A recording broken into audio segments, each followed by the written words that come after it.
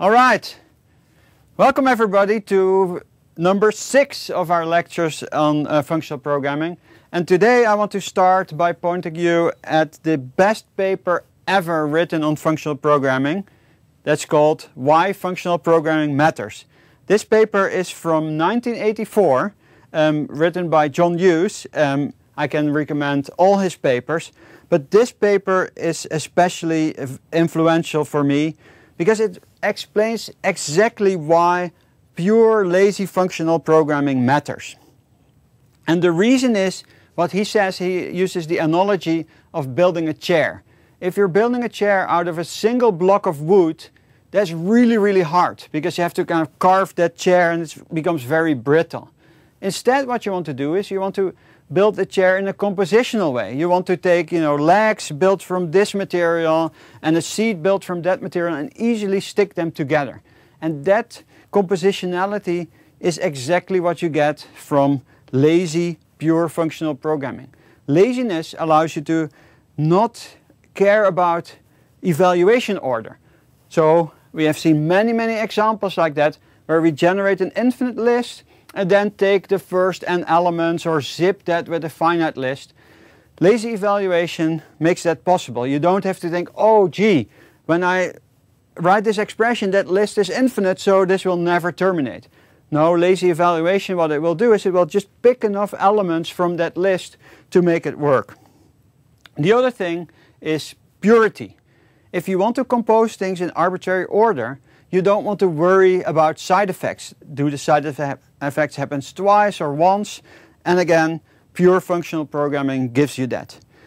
Today's lecture we will talk about recursive functions, but really what today's lecture is about why functional programming matters. So let's not waste any more time and jump right into the lecture.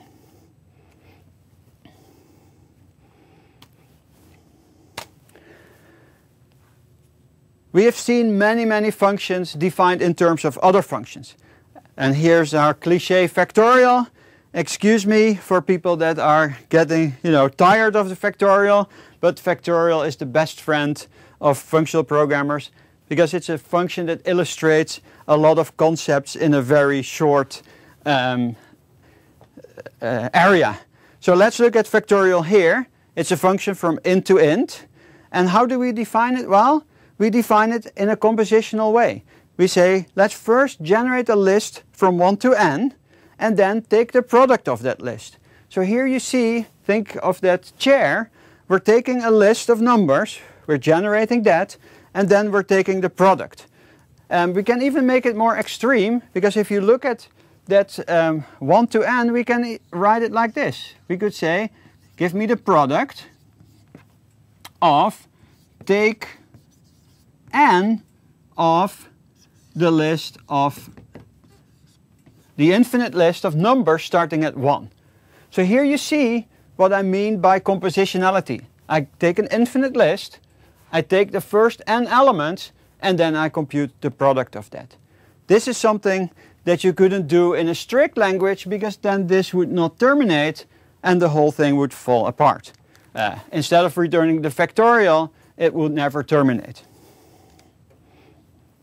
And another thing that I've shown you many times is how lazy evaluation allows you to evaluate expressions by equational reasoning. So let's run here through the way that factorial 4 can be evaluated. We start with the factorial 4 and we just unfold its definition. So factorial was defined as the product of 1 to n, factorial of n. In this case n equals 4, so we just substitute 4 for n, and we get a product of 1 to 4. Now we unfold the definition of 1 to 4, that's the list 1, 2, 3, 4.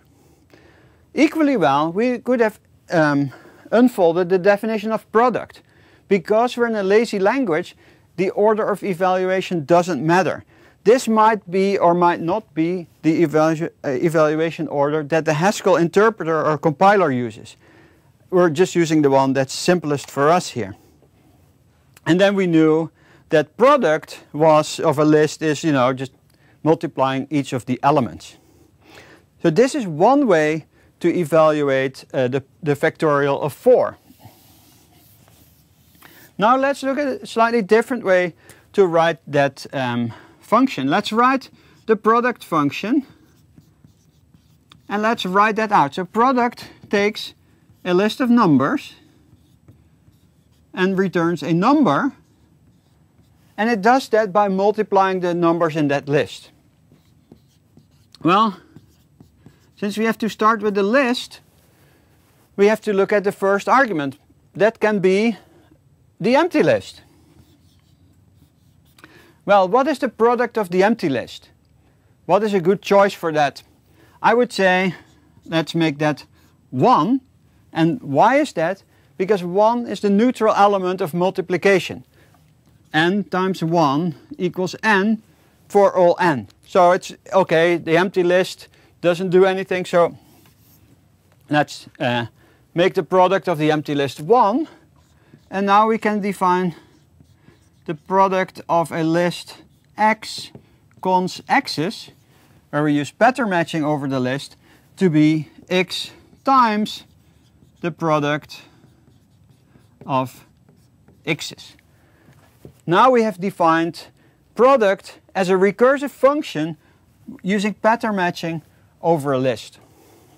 If you don't like the fact that the product of the empty list is 1, you might also say, well, I make this a partial function that I don't define on empty lists, so it must be a list of at least one element, and I can just say the product of a list containing one element is the element itself. It's up to you. I think it's convenient to just say the product of the empty list is 1, and then you see when the recursion ends here, it ends with times 1, and everything is dandy. Given this definition of product, I will erase it here, we can take the same expression, factorial of 4, and expand it in a slightly different way. So we say factorial of 4 is the product of 1, cons 2, cons 3, cons 4, empty list. We have seen this in previous lectures, that this is just an abbreviation for 1, 2, 3, 4. Okay, and now we're applying the definition of product. And we're just saying, okay, well, what is that? That is product of something on top that was 1 times product of 2 cons, 3 cons, 4. I have to get my parens right, etc. And now I can take this step by step. So this is a slightly more involved computation of the factorial of 4, but that's how you do it in Haskell. You can just think of your computation as just unfolding every function definition in whatever place you want until you get the final answer. And in this case, for those who didn't know, the factorial of 4 is 24. Just like I've shown you here how to write product using recursion, we can of course write the factorial function itself using recursion. Factorial of 0 equals 1, and the factorial of n plus 1. Remember from lecture, I think it was lecture 4, where we call this n plus k pattern, equals n plus 1 times the factorial of n. Here I define the factorial in terms of pattern matching directly on numbers. And here you see that the recursive structure of factorial is very similar to the recursive structure of product. Now I'm giving you some homework that's not in this lecture, And the homework is as follows. You have defined factorial using recursion.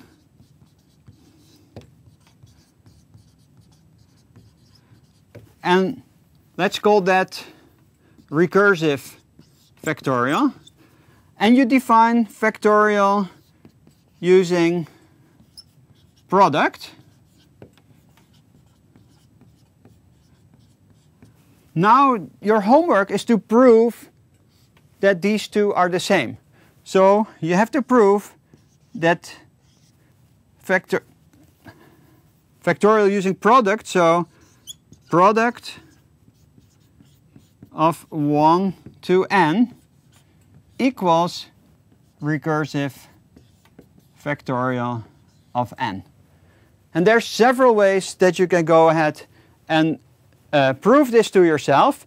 An obvious way is to use induction over numbers here, but what's much nicer is to prove this by using calculation, by proving that you can derive, that you can simplify this definition to synthesize the recursive function.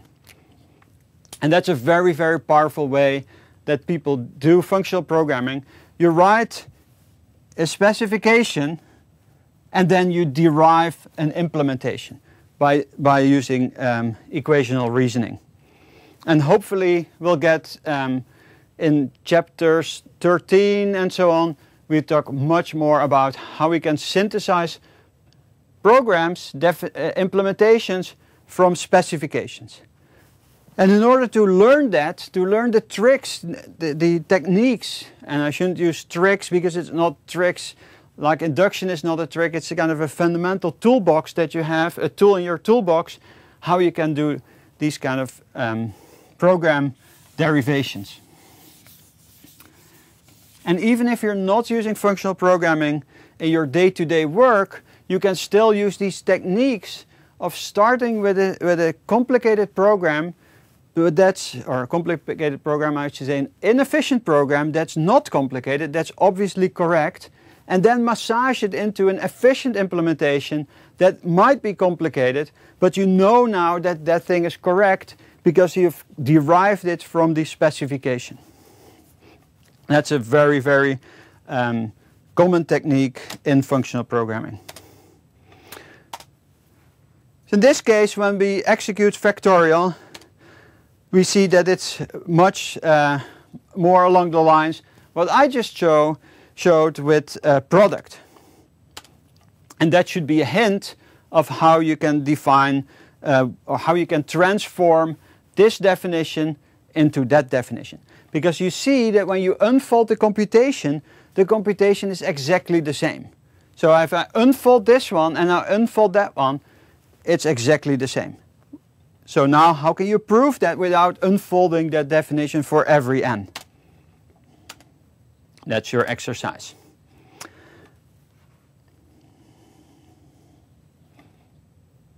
Now here's an interesting observation. If you defined factorial using pattern matching, as I just saw, this function is partial. So it will just continue to execute when you do factorial of 0 because it matches, oh, I should not have gone further but back. But if you look at this thing, if I apply this to a negative number, it will just go on and on in an infinite recursion. Okay, why is recursion useful? Well, in Haskell, we don't have loops. In an imperative language like C#, you define a lot of functions, you hardly ever use recursion. You usually use a loop. You use a while loop, a for loop, a for each loop. Imperative languages have many, many ways to do iteration. In a language like Haskell, there is no really built-in way to the iteration, so you're using recursion. But the goal of recursion and loops is exactly the same. You want to define something in terms of itself. That's what the loop does. It kind of repeats a computation and something gets smaller. The loop variable, or when you for each over a loop, you're picking out the next element. That's exactly what a recursive definition tries to do. You're trying to define a function in terms of a smaller version of its argument. And given the mathematical basis of Haskell, you often use that to prove things by induction. And we all know induction from our math classes, and that has a very direct influence here on the way you define functions. So really you're not defining your functions by recursion, you're defining them inductively. Here's another example. We've seen this already. Product. Product of the empty list is 1. Product of a list n concatenated with n's is n times the product of n's. Here you see that I'm defining this function by induction over the list, or as a recursive function over that list. But when I say induction, I mean that I'm giving you all the cases on the left hand side, empty or a list of n on top of n's, and then on the right hand side I'm calling that function on the remainder of the list. And let's run through this again. Product, I've seen this on the whiteboard a little bit before. I'm just unfolding the definitions at each point. Just unfolding. That's the way you reason about pure functional programs. Let's compare that with how you deal with a program in C#. What you usually do there is you put a breakpoint in your code. In order to observe the behavior of your running program, you put a breakpoint and you look at the state of the program at each breakpoint. That's a fundamentally different way of viewing at execution than in a pure language. In a pure language, you look at your expression and it unfolds. It just executes, and you can expand definitions until you get something that is your final value. In an imperative language, you go and your program counter steps through your program and you stop, and then you look at the state of your program. You look at your call stack, you look at the values of other variables, but there's no kind of general expression that kind of grows in all directions like the one that you see here on the slide. It's a very different mindset of how you think about computation. And I see that now where it pays off is when you're looking at LINQ. LINQ also has lazy evaluation. If you're doing IEnumerable, that is deferred execution.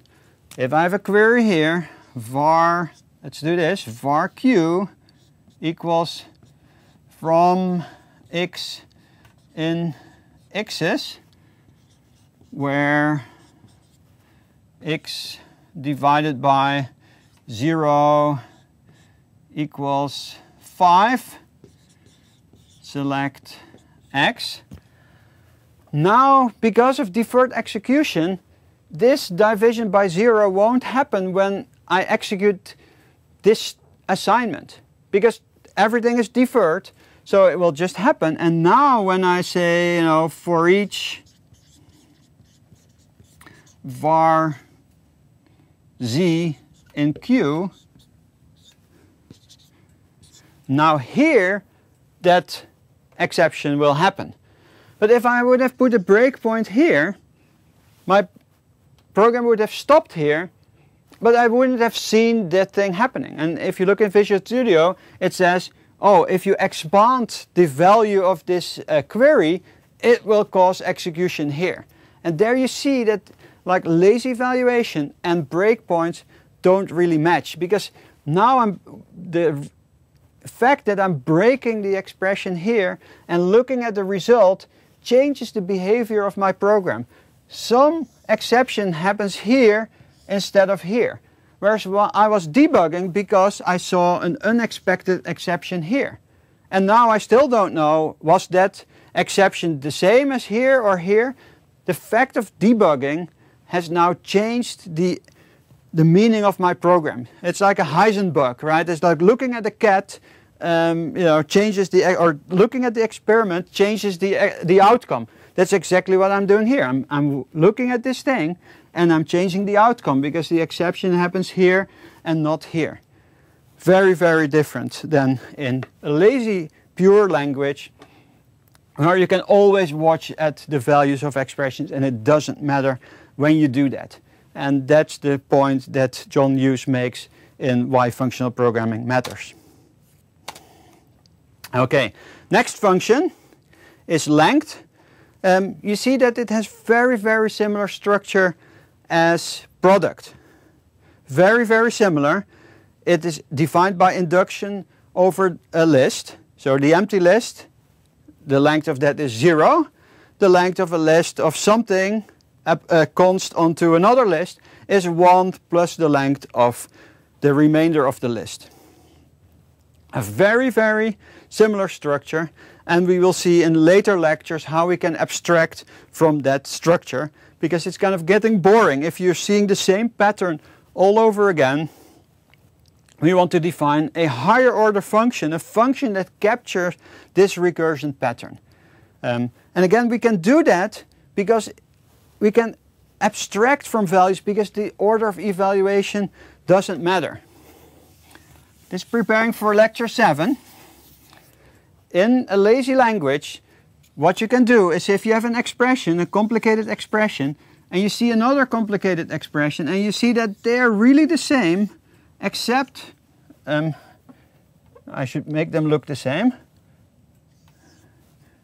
If the only difference between these two expressions is in these two places, what I can do is I can define a function f(x,y) equals, and I can replace that thing here by x and that expression by y.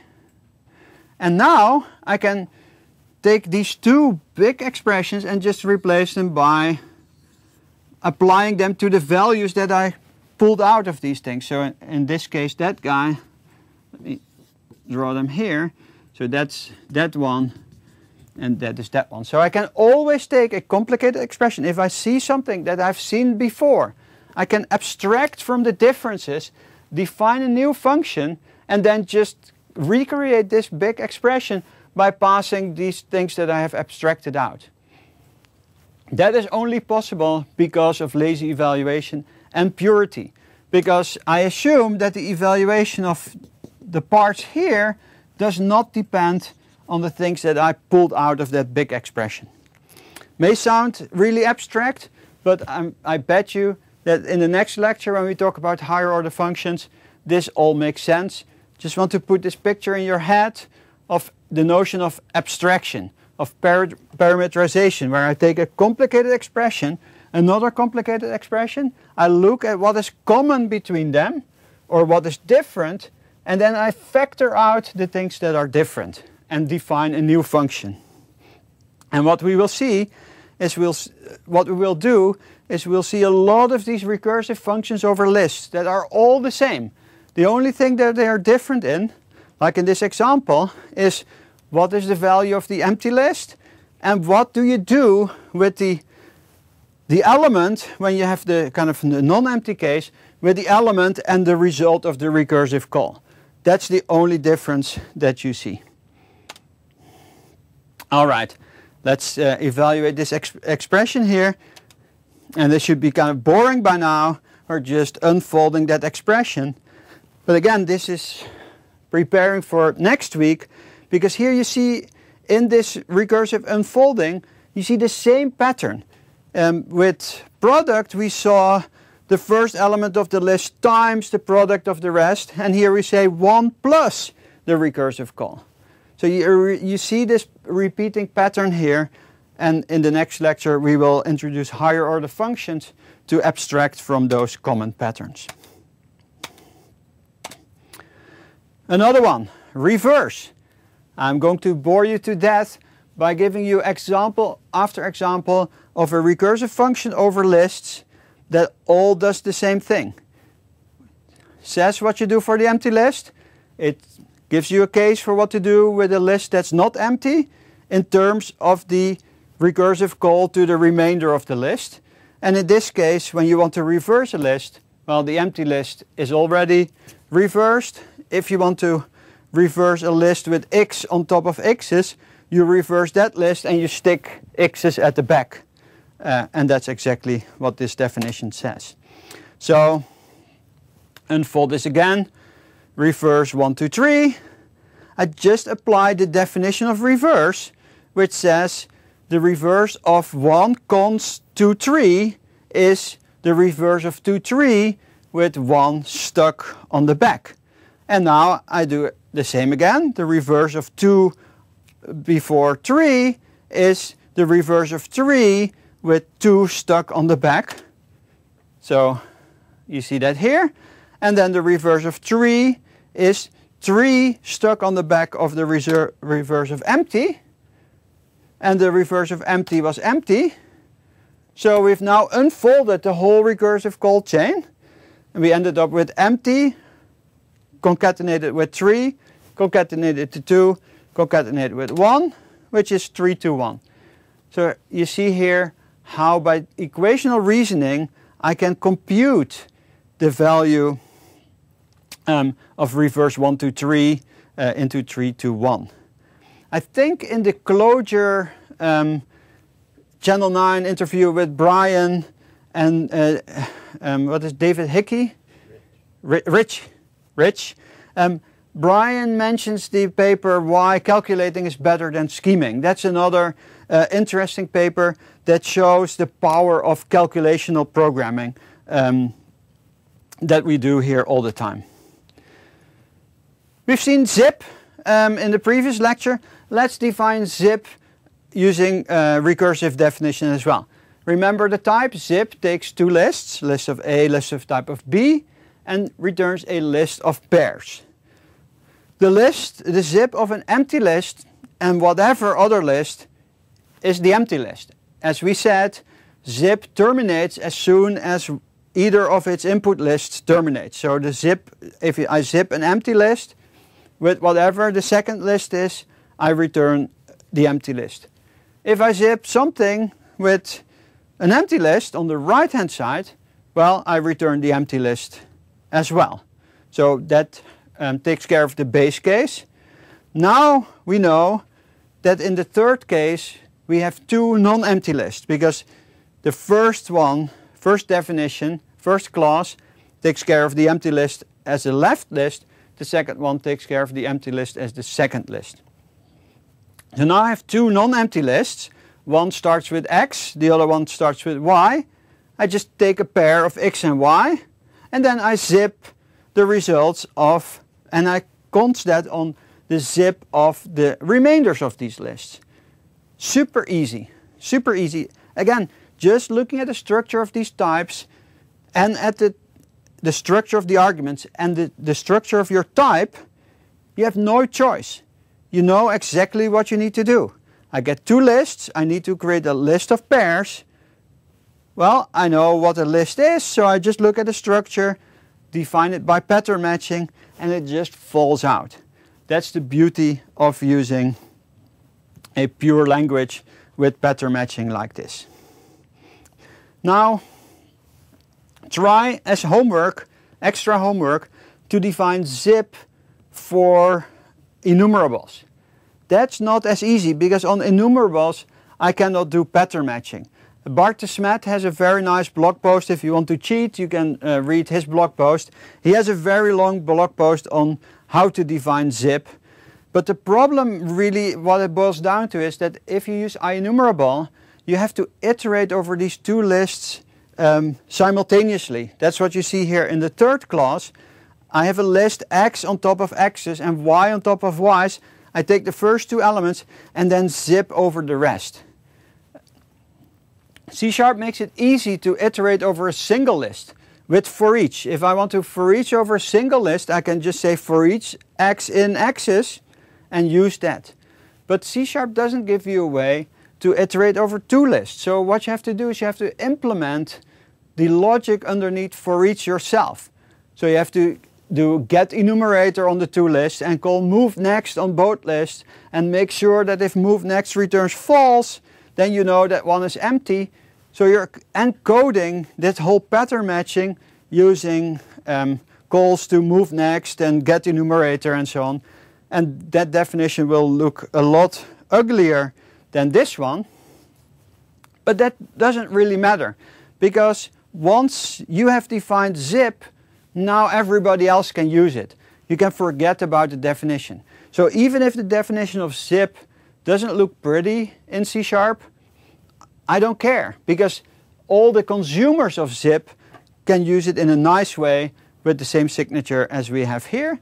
Plus, it will be now in Visual Studio 2010.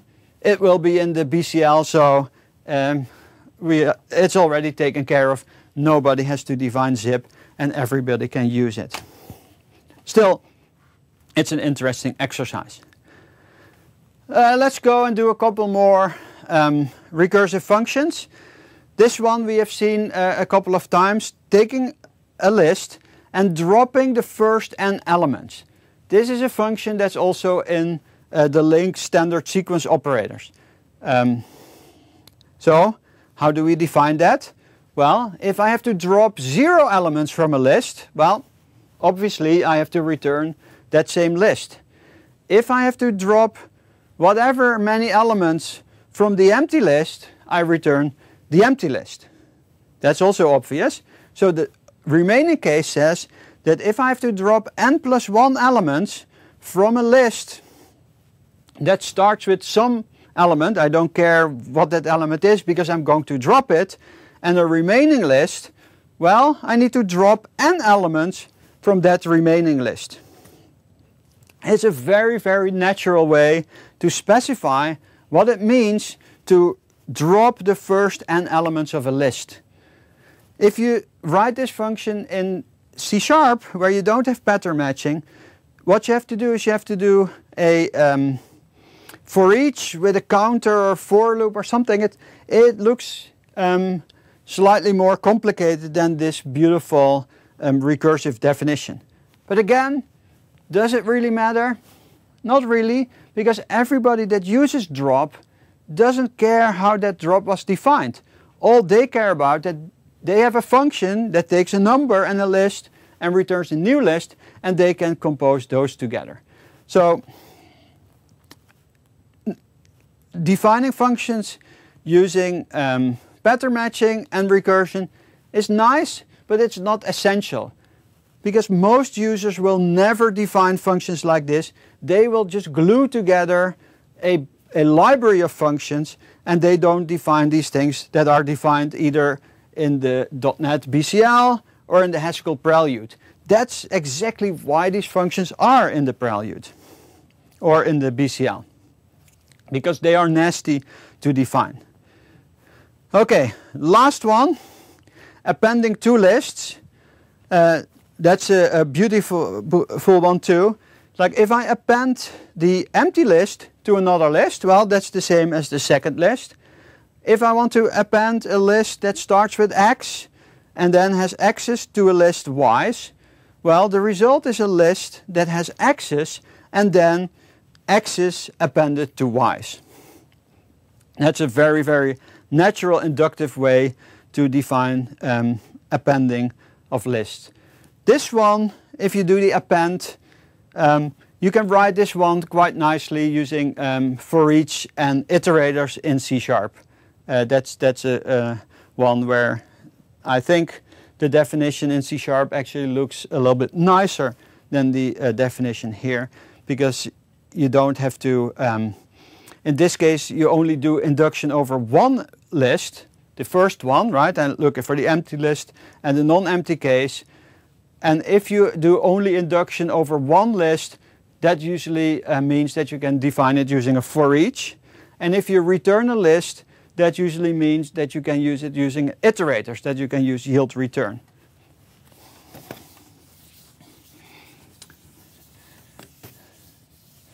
I'm going to do the homework myself. So if I want to append two lists, I just say for each X in, no, I'm not going to do it. I'll leave that to you. I shouldn't give away all the homework beforehand. This one is too much fun to write yourself. What I want to say is that in the first lecture, people, when the exercise was to define quicksort, a lot of people used append there too. The problem with append is that if you're appending a lot of lists and you do it in this way, you get a quadratic behavior. So instead of writing this exercise out, I'm just adding another piece of homework and saying is, how do you define append in a more efficient way, such that you can append lists in linear time instead of quadratic time. That's a classic exercise for lists, and there's a lot of interesting ways to do that. All right, quicksort, our favorite example, was the homework for lecture 1. So let's have a look at quicksort here. This is how we define it in Haskell. Quicksort takes a list of ints and returns a list of ints. If I have to sort the empty list, obviously it's empty. If I have to sort a list that starts with x and as a remainder x's, what do? Well, I have to take if I can take all the elements that are smaller than x and put them on the left, take all the elements that are larger than x, put them on the right, and then stick x in the middle, I'm done with sorting. Recursively, right? I know that now the left side is sorted and they're all smaller. I know that the right ones are all bigger and sorted, and then I know that the whole list is sorted. How do I find all the elements that are smaller? Well, just a simple list comprehension. Give me all the elements in the list that are smaller than x. And how do I find all the elements that are larger? Well, give me all the elements in the list that are larger. And as Graham says here, this is probably the simplest implementation of quicksort that you can imagine. And then, of course, we have to add that this is not really the implementation of quicksort, because essential in the real implementation of quicksort is that you do it in situ, that you're not using that you're using the same memory of the list, so you're really updating the list to sort it. But what this algorithm shows you, or what this function shows you, is the underlying algorithm, how the elements are sorted, which is a slightly different concern than how you kind of update them in place. Boring you again and again and again to drive home the point that evaluation in functional programming is unfolding definitions. And we will apply that the same here. To understand how quicksort works, we can look at the definition and just unfold each step and drive it through until we have the final answer. And let's abbreviate quicksort as Q. So the quicksort of this list, it's a non-empty list, so what I have to do, I have to pick out the first element and then quicksort all the smaller ones, quicksort all the bigger ones, and stick x in the middle. Exactly what we show here. Give me all the elements that are smaller, all the elements that are bigger, stick x in the middle, and sort the ones on the left and the right. The one on the left, again, non-empty list. What do? Take 2, split the list in all the ones that are smaller, all the ones that are bigger, and then stick 2 in the middle.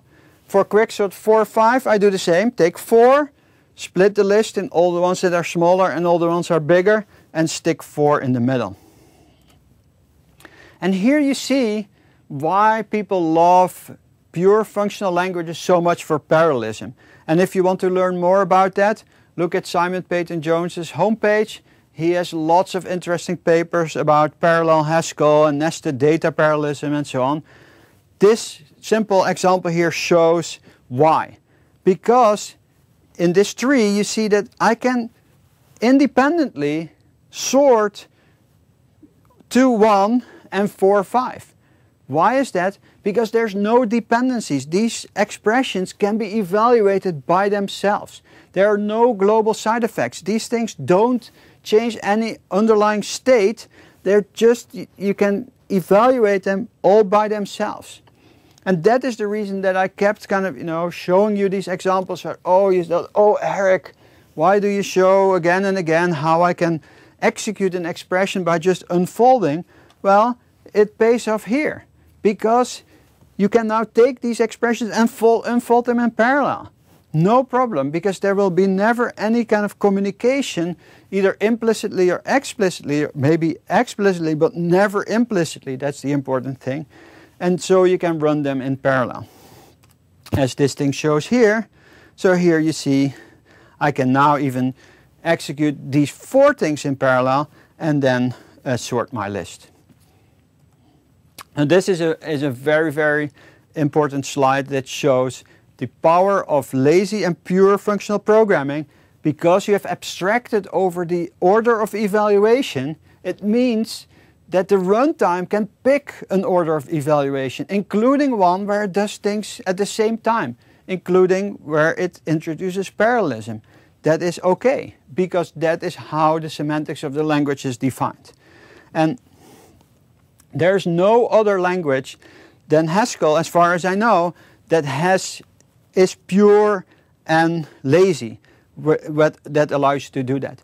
In all other languages, you can do this thing, but you have to be careful as a programmer, because if I run 2 things in parallel and they have side effects or they share state, you know, things might go different than when I execute them sequentially. In Haskell, you always know that it's okay. There's no difference that you can observe between executing something in parallel or executing something sequentially, as long as you're not using monads and other things like that. But again, there, when we will talk about monads, you will see that in that case you couldn't execute it like this. So the type system kind of guarantees that you can run these things in parallel, which is a quite remarkable thing. Okay, exercises. I won't go into the exercises. You can find them online when you look at the slides. But all of these are, again, to define functions over lists using recursion. And these are all kind of priming the pump for next lecture, where we'll talk about higher order functions, where we will talk about, we'll see that we have defined, you know, I don't know how many exercises and how many functions, recursive functions over lists that all look the same. What do I do for the empty list? What do I do when I go recursive? What do I do for the empty list? What do I do recursive? What do I do for the empty list? What do I do recursive? But the rest of these functions is exactly the same. So what we will do is we will define a single higher order function that captures exactly that pattern.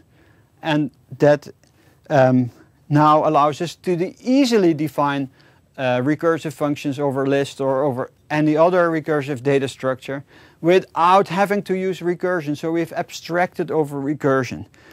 And that is what imperative languages kind of do with loops. Instead of having to define something using recursion, they give you a loop as a special case. What we will see is that instead of having loops, we will define a higher order function. So again, thank you very much. This was lecture 6. See you at Lucky 7 next week. Thank you.